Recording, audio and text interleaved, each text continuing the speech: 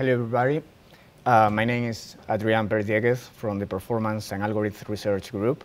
And I'm going to present my research, Achieving Performance in the Exascale Era. So during the next 10 minutes, I will explain you how we chase performance portability across DOA supercomputers and how we pursue it in an efficient way. So if you attended my last year presentation, this picture may sound familiar to you. So nowadays, supercomputers or modern supercomputers are based on accelerators from different vendors, for example, Perlmutter, Aurora, or Frontier. Applications or scientific applications must be uploaded to GPUs to get performance. And there are two ways of doing this. Some people prefer to use a portable language like OpenMP Target or Cocos, while other programmers prefer to have a specific backend for each vendor. For example, CUDA for NVIDIA, HIP for AMD, or SYCL for Intel. So in any case, there is a tuning stage for every new supercomputer in which we have to find the optimal values for the performance parameters of our applications. So this is the objective of our research. We want applications to perform optimally across all platforms.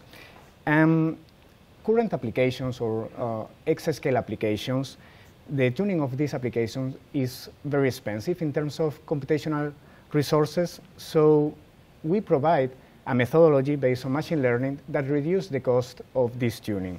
So we can tackle the performance portability challenge in an easy way. So starting on the left side of the slide, imagine that our application has 10 parameters, and each parameter can take up to 10 values. This creates a search space of 10 billion possible configurations. And of course, we cannot exhaustively explore all of them. So this is an optimization problem. We want to find the configuration that minimizes the runtime. And there are different search approaches to do this. For example, one is random search. We randomly evaluate configurations until we find a good one. However, the most promising approach nowadays is something called Bayesian optimization. In the graph, we can see the evolution of the best runtime found by random search in orange and by Bayesian optimization in blue. And we can see how Bayesian optimization clearly outperforms random search, right? So why Bayesian optimization is so good? So because it only evaluates the smallest but most meaningful set of configurations. On the right side, we see its workflow. We start with a really small data set of random configurations, and with this data set, we train a surrogate model. It's usually a Gaussian process. This surrogate model predicts the runtime for a given configuration, and we pass this to an acquisition function that selects the next configuration to be explored. And we do this over and over through a number of iterations until getting the solution, right? So we can use Bayesian optimization for HPC tuning on a given platform.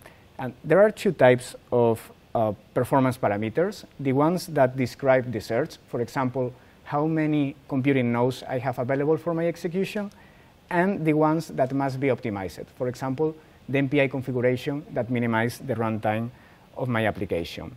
So we can describe any HPC tuning case in terms of these performance parameters. We can create a Bayesian optimization search. We run the search for some number of iterations, and we get the optimal values for these parameters on a given supercomputer. And Bayesian optimization is not something new. People have been working on this for many years. But when we apply this for performance portability, we find some challenges show up. The first challenge is, should I run a fresh search on every new supercomputer? Because Bayesian optimization is cheaper than other approaches, but it still has a cost. The second challenge is, if you recall from the Bayesian optimization workflow, is inherently sequential. And it doesn't harness the all parallel resources that we have in current supercomputers, right? And the third challenge is Bayesian optimization may not be well suited for more than 20 parameters. And unfortunately, this is very common in exascale applications. So I work on these three challenges to allow to use Bayesian optimization for performance portability. So let's start with the first challenge. Let me show you how we can avoid running a fresh search on every new supercomputer. Imagine that we want to move our application from per matter to frontier. Option A, we can run a fresh search in frontier, and this takes 218 evaluations. Option B, we use transfer learning.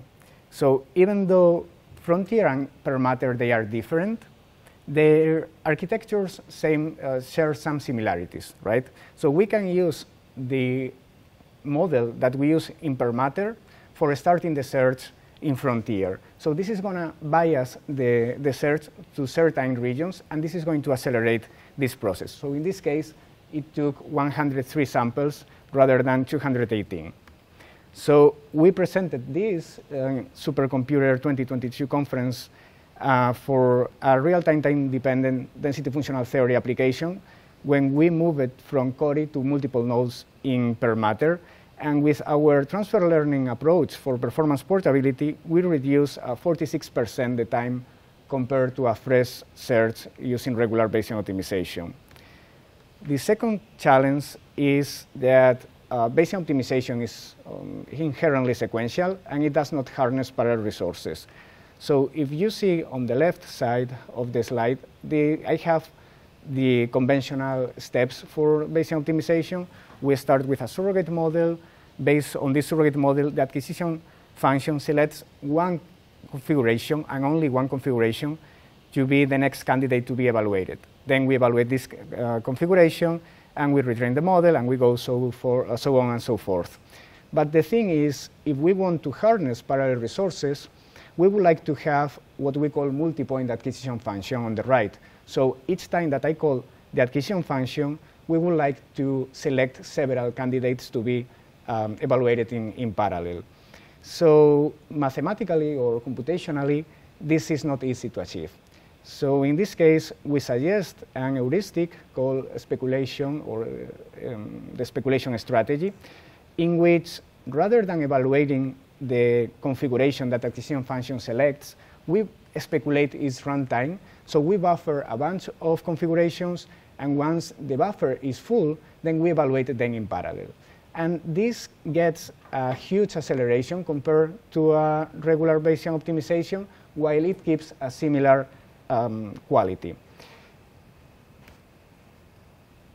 So the third challenge is that Bayesian optimization may not be well suited for more than 20 parameters or 20 dimensions.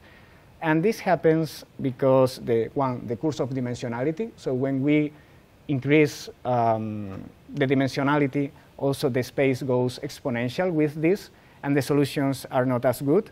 And the other thing is efficiency-wise. So the more dimensions means the more data we need for training our surrogate model. And for example, considering the complexity of training Gaussian processes, which is n to the 3, this makes things super slow. So we provide a methodology that analyzes the interdependence between the parameters that we want to explore, and this creates a dependence graph. So depending on how strong or how weak are these connections in the graph, we can partition this graph into several lower dimensional searches that can be carried on in parallel. So we apply, for example, this methodology to a real-time, time-dependent DFT that people wanted to migrate to Exascale.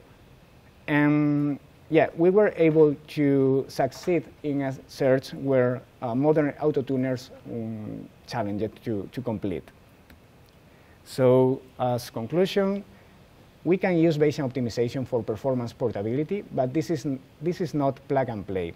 We have identified 3 important challenges that we overcome with a performance portability methodology, and we use this performance portability methodology for targeting material science applications, but we can use it for any other scientific application. So if you are interested, please reach out to me. Thank you.